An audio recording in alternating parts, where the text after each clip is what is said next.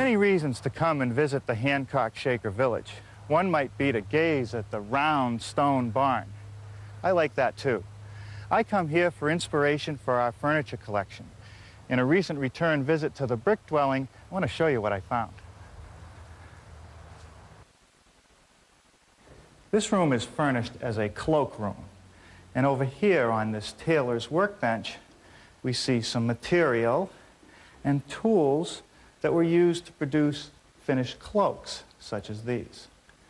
What I wanted you to see were these massive units of drawers that were built into the wall in almost every Shaker community. After all, they felt that everything should have a place and that everything should be kept in its place. So with units such as these, that could be accomplished. But what you didn't see very often were massive, freestanding chests, such as this one. Now, this is an old piece. It dates to 1806, and it comes from the Shaker community in New Lebanon, New York. No one really knows how they were used, but considering there could have been up to 6 brothers or sisters in a retiring room, maybe each one was assigned one large drawer and one smaller drawer. It's a beautiful piece, made from pine with hardwood knobs, nice dovetails on the corners of the drawers, and solid raised panel pine bottoms on the drawers. Now, considering today's lifestyle, this is a massive piece of furniture. But once you get up close to one of these, the memory lingers. And if you're a woodworker, you just can't resist wanting to build one.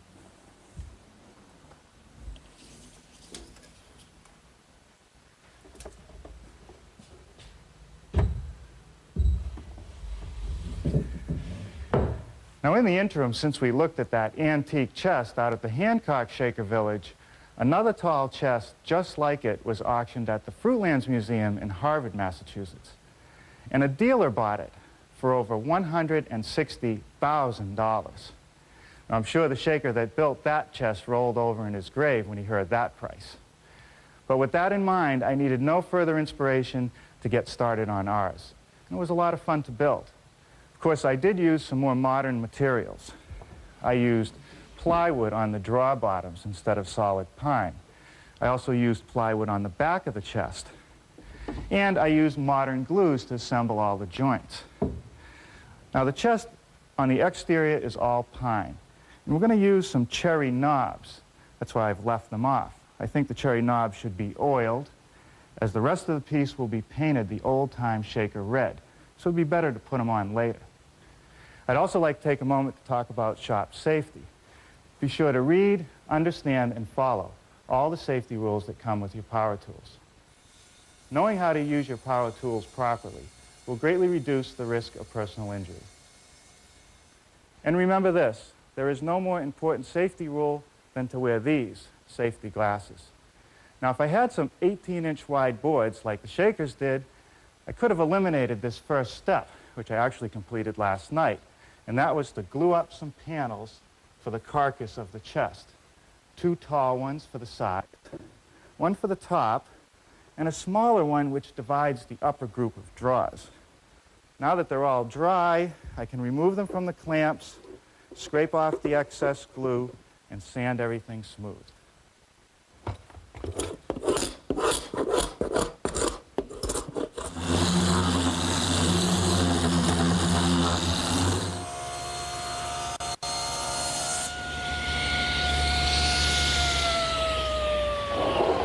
Now, this step is known as sizing the panels. I want all my panels to be nice and straight and square. So the first step is to rip it to width. And I've actually ripped a little bit off of each edge. The final dimension now is about a 1/16 inch wider than what I want. And even though the saw cuts are pretty smooth, I think I can improve on them. So I'm going to make one pass over the joiner, a 32nd of an inch on each edge. Now, this is a large panel. So I've installed this magnetic feather board to hold it tightly against the fence.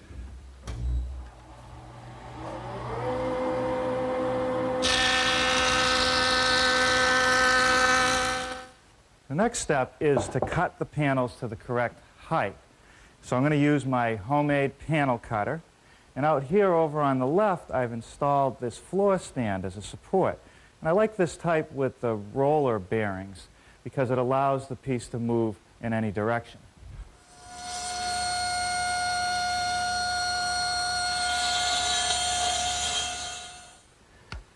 Well, now we'll mark it for the correct height, which in this case is going to be 78 1/4 inches. And trim it in the same manner.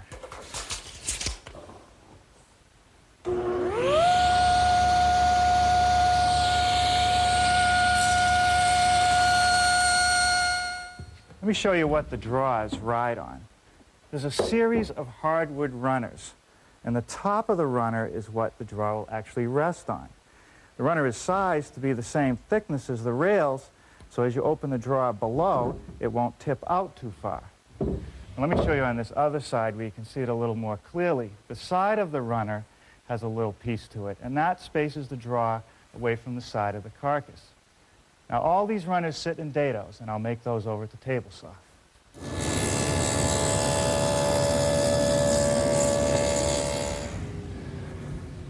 Now, there are 18 dados in all that run across the entire width of the panel. I've set up my table saw with a dado head cutter for a 3/4 inch width and a 1/4 inch depth. And by continually moving the fence to new locations, I can run them all through.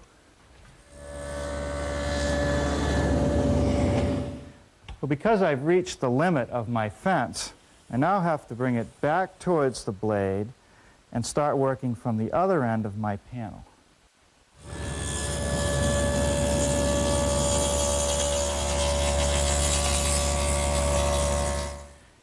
In order to conceal the edges of the plywood back, I've recessed it in the side panels. It sits in a rabbet, which I'll make over at the table saw using my dado head cutter.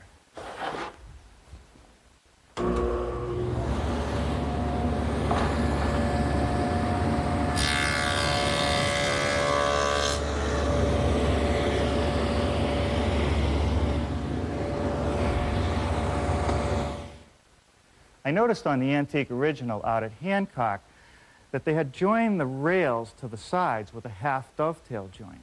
So I've outlined it to show you what it is. The top of the joint is left square, but the bottom of the joint has a little dovetail. Now that helps add a lot of strength to the joint, preventing it from pulling apart. So I've carried that through on our project.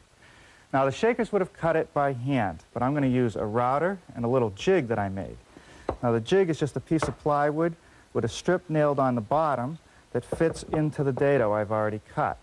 There's another strip on the top that prevents the router from going in too far. And this slot right here corresponds to the collar that I've installed on the router. I've also placed a 3/4 inch dovetailing bit in the router and set the depth so that it's exactly even with the dado I've already cut. It works great.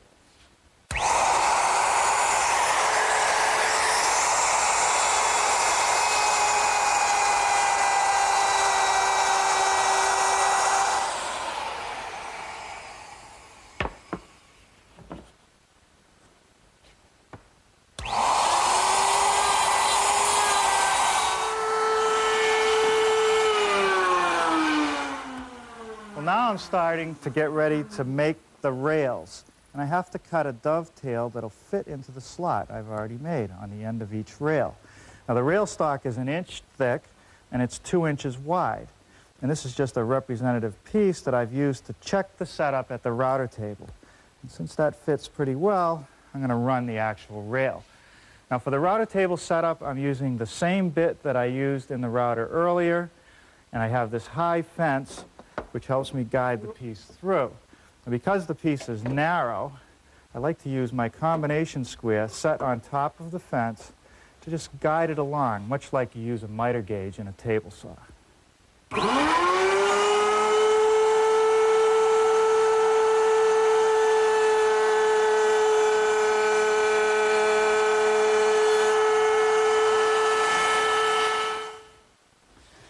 One more check of the fit.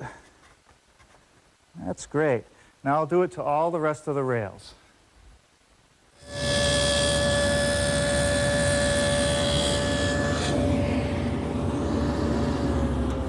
Okay, that dado that I've just made is in the center of the long rail that goes across just below the small draws. And this vertical rail intersects it right there. Now you'll notice that that is also a dovetail joint, so I'll complete the cut with my router. Here I've just clamped on a piece of plywood just as a guide for the collar on the router.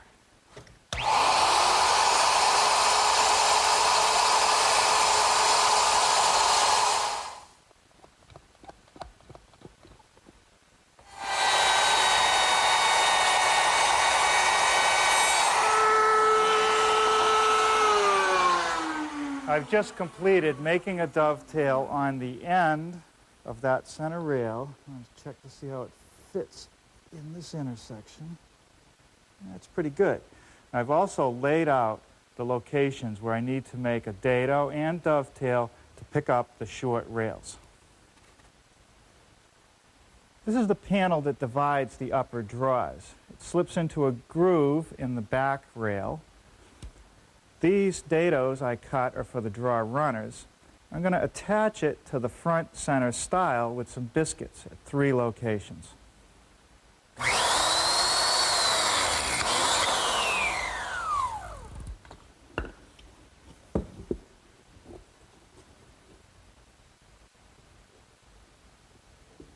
Now there's one more thing I want to do before I start the assembly of the carcass, and that's to cut some biscuit slots in the bottom of this lower rail and at the very bottom edge of the side panel that'll receive this little angled piece which forms the shape of the leg. If I don't do it now, I won't be able to get the biscuit joiner in there later. Well,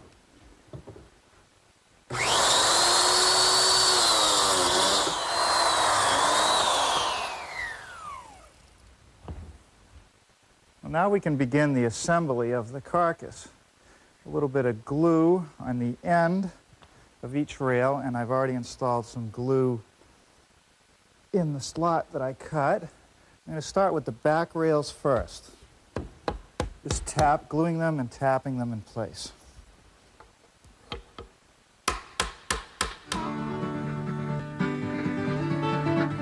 Now I'm going to put the back plywood on next, because that'll allow me to square up the carcass. The plywood has been cut perfectly square. I've applied some glue to the rails and the rabbet along the back edge. I'm just going to slip it in. As long as I hold the top edges even with the sides of the carcass, it'll be nice and square.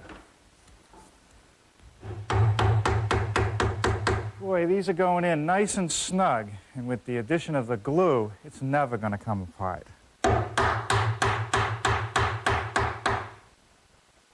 Now, this is our center divider for the top section. A little glue at the cutout and along the back edge. And I can set that in place. And I'll just put one tack up here at the top where it's centered.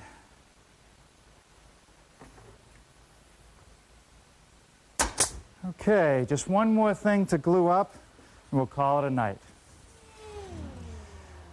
Now here I've used my tapering jig to make an angled piece for the front part of the leg at the bottom of the chest.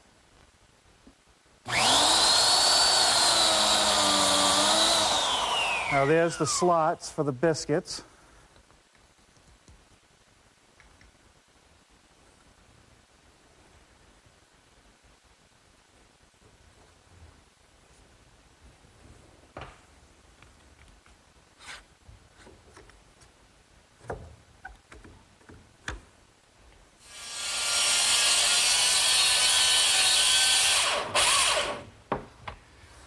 Well, last night, all the glue joints set up nicely, and now I'm cutting out the legs on the side of the chest.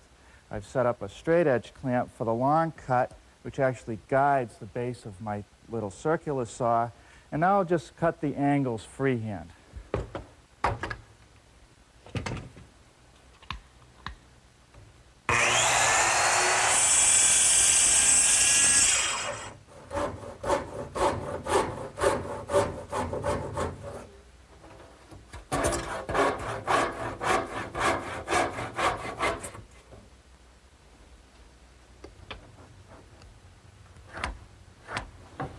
Well, now I'm ready to cut out some plywood at the lower edge of the back. And I want to do that so that I don't see it when I look through the side between the legs.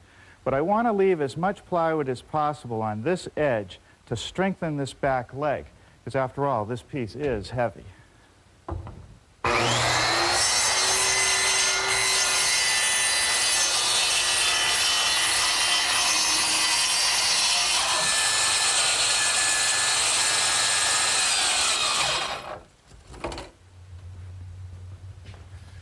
Well, now I'm ready to start working on the top of the chest.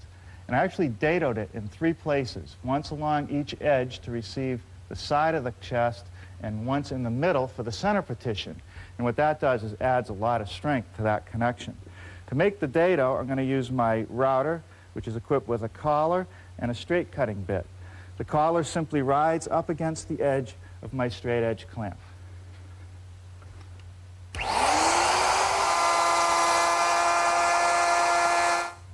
All right, now I've moved the straight edge clamp a little bit so that now when I make the second pass, the dado will be the right width to receive the 3/4 inch thickness of the side.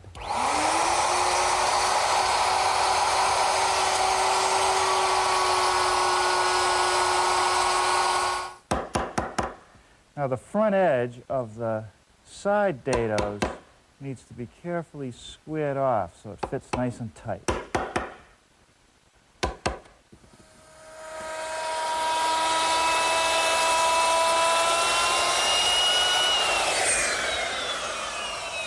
Now this little rabbet at the back edge of the top will catch the plywood on the back of the chest. Now I've changed bits in my router. I've now equipped it with a 1/2 inch roundover bit. And because I'm only using a portion of the bit, I can't depend on the ball bearing as a guide. So I've installed this guide fence and now put a bull nose on 3 edges of the top.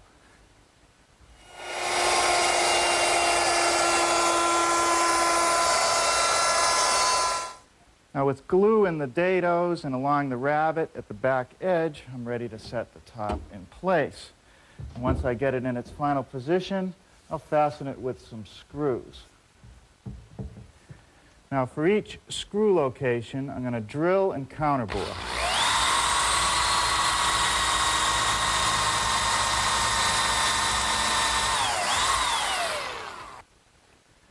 Now for the screws, I'm just using an 1.5 inch bugle head screw.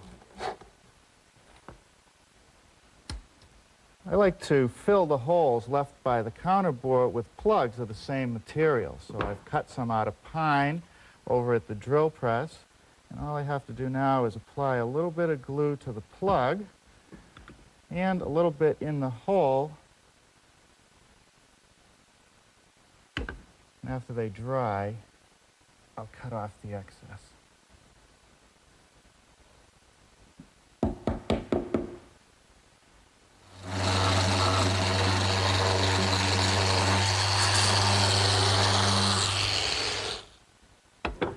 When I built the runners for the prototype, I built enough for 2 because I didn't want to take the time to have to set up twice. Now I want to show you what the steps are, though. First, I made 2 rabbets on the back side. And what that does is allows the piece to slip into the dados we've made in the side. Not too tight, because I want the side to be able to expand and contract freely. Next, I made another rabbet here so that it would be flush with the rail, so the drawer will slide in smoothly. And I left a little material on the side so that the side of the drawer will not hit the carcass. Now, all I have to do to set them in place is just leave a little gap on each end and put 1 screw right in the middle.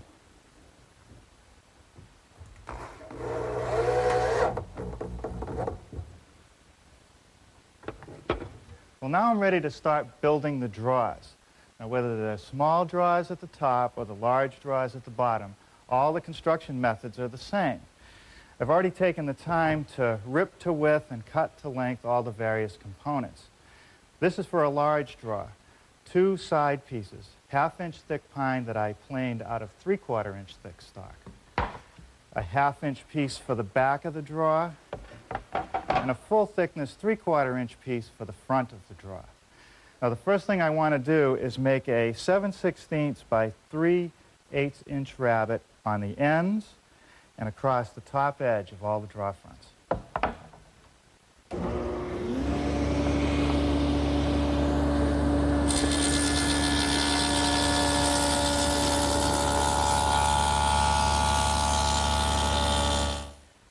One more rabbet on the draw front, and that's along the bottom edge, except this time it's only going to be 1/8 of an inch wide.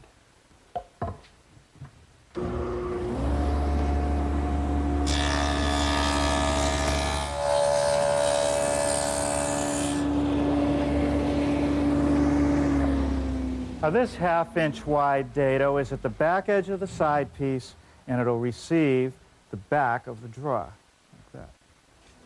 This 1/4 inch wide groove along the bottom edge of the side pieces is for the plywood bottom of the draw.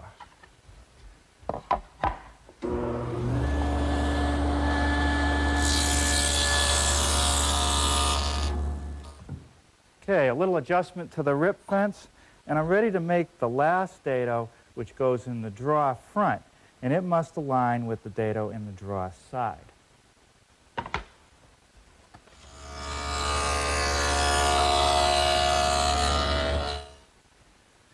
Let's take a look at one of the prototype draws. The draw front is connected to the side with half-blind dovetails. The first part to mill is the tail. It goes in the side piece.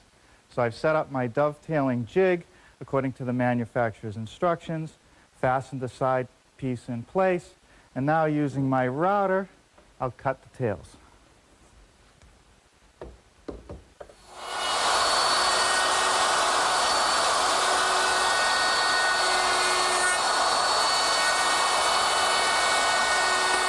Let's take another look at the prototype. The pins, which is the end grain you see here from the draw front, are cut next. So after making some adjustments to my dovetailing jig, I can route those out.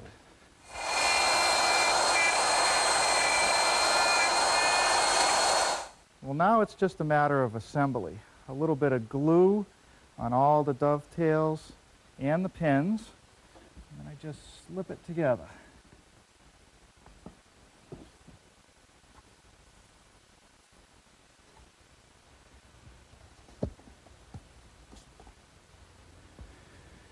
Now a little bit of glue in the dados of the side pieces and on the ends of the back piece. I'll just slip it in and fasten it with some brads.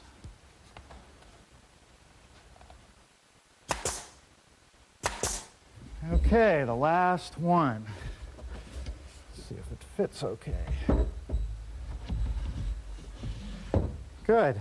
Now a little bit of final sanding, and this piece will be ready for the finish.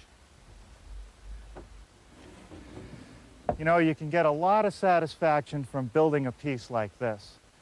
And I know that there's more than enough room in there for my entire collection of plaid shirts and blue jeans.